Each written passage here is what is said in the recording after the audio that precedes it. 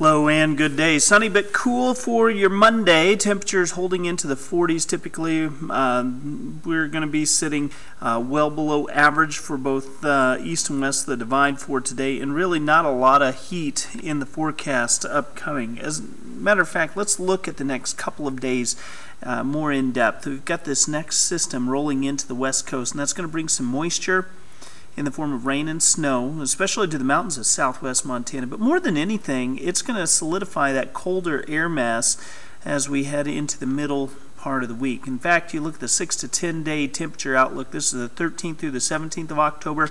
We're seeing a slight warm up compared to this point last week. What we're looking at is that cooler air moving out.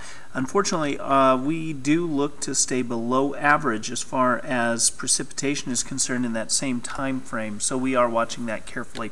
Here's the next 36 hours or so. Pretty dry today. Our chances of seeing any moisture relatively slim. Now, as you head into Tuesday, especially in the afternoon, we see that moisture pick back up as that big low pressure system slides off to our south. As far as moisture is concerned, I think most of the area is going to be on the lighter side. It's the fringes, areas like Wisdom, Lima, West Yellowstone, that hold the best potential of picking up the higher amounts of precipitation in that time frame. Our daytime highs into the 40s and 50s. Look for a light wind, mainly dry conditions. Wind out of the east to northeast about 5 to 10 miles an hour. We'll keep you updated with the very latest on the forecast right here.